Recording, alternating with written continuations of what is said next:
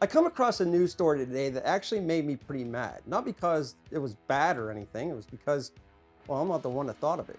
Now, if you're a subscriber to this channel, which I'm sure you are, you would know that I like to bring you a lot of deals, power tool deals, to the channel so you can save some money. And you see, that's the problem. When you look at power tool deals, you're thinking about the money that you could be saving, not the money you could be making. Let me explain. So as I was looking up my daily search inquiry, I ended up stumbling across a news story by somebody named Nick Davis from Newsbreak. And when I read the title, I gotta be honest with you, I was intrigued. So how are people exactly making thousands of dollars by reselling items from Lowe's and Home Depot and, well, a lot of other places? It's so simple. Let me show you.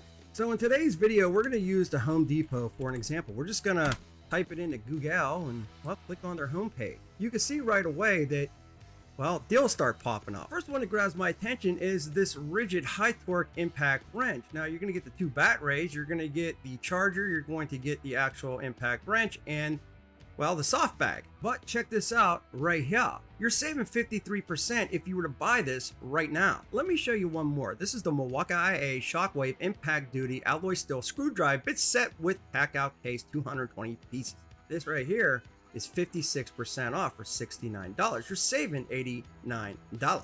But you see, there's another genius way to go about this. Now, what a lot of people don't understand is when you find a deal online, sometimes that's only for your store. Not everybody's getting that deal. But what about the end caps? And that is where the major amounts of money are saved. You see, sometimes when a tool doesn't sell as well or a product doesn't sell as well, they'll put it on clearance, or maybe it's something that's going out of style and there's a new version coming out, a new generation of tool. They just want to move the previous generation and you're going to save big bucks from that. And you see, that's what's genius about it. These deals, these clearance items might not be available at other stores, only the local store that shopper was purchasing it from. So then they buy that tool or item and then they start their own seller page. Now, some people might think about putting on the Facebook market page, but that's not always a great idea because the people that you're going to be selling to are the local people that are going to get the exact same deals that you just found. However, there are a couple other places that sellers are using, such as, well, Amazon and eBay.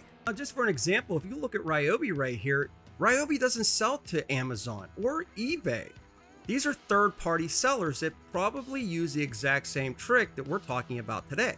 It's the same thing with Ridgid. Ridgid and Ryobi sell directly to the Home Depot, but if you look at the new oscillating tool from Ridgid, well, it's $99. You're only saving about $9, but it's still probably cheaper than what you're finding on the Home Depot. So the people that are coming to Amazon and eBay are looking at these tools saying, well, they're $5 or $6 cheaper than what I would find at my local store. I'll just buy it from here and I'll get the free shipping. So then they buy that tool or item and then they start their own seller page. And well, this is how people are making thousands of dollars using this hack from Home Depot, Lowe's, and a ton of other places. Now, with many things, this isn't 100% fail-safe. There's a couple things you need to remember as a seller and a buyer.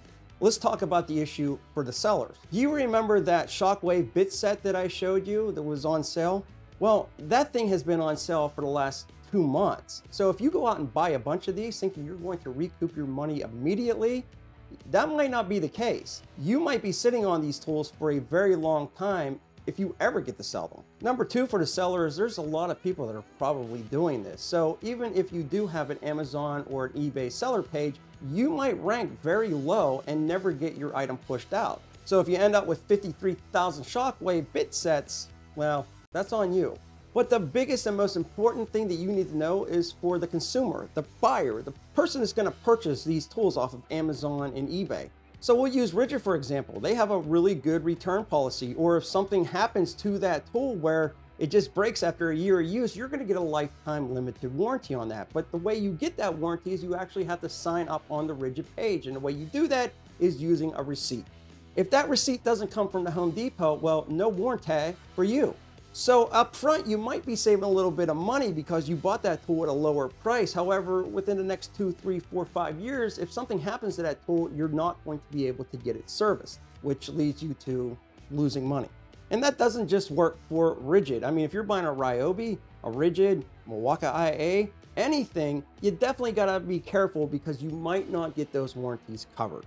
But if you don't care about that, you might be able to save a few dollars buying them this way. But I always suggest you look around, do your due diligence, stop by this channel because we always bring you the best deals, and just make sure you know what you're spending your money on. And for those that are doing this, hats off to you. If you're making money and able to supplement your income or actually quit your job like they say in this article here, well, congratulations. But of course, I want to know what you think. Leave me a comment in the comment section below. Always love hearing that sweet feedback. Got a couple of videos for you right here. We'll be back with more videos soon.